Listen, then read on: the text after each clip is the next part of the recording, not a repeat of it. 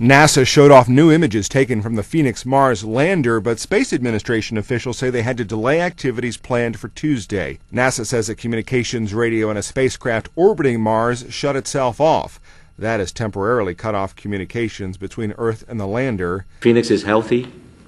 Everything is fine. Officials expect the radio to come back on without any problems. The communications glitch has forced NASA to put off deployment of the lander's robotic arm until at least Wednesday. NASA did unveil new photos of the 8-foot arm.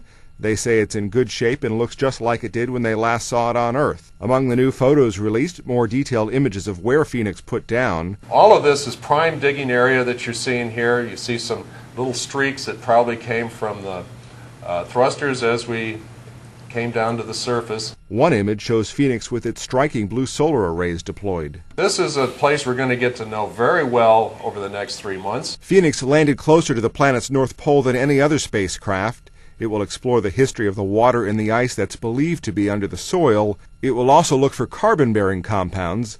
Carbon is a fundamental element for life. We're very proud to be making such progress. It's only been a day and a half since we've landed.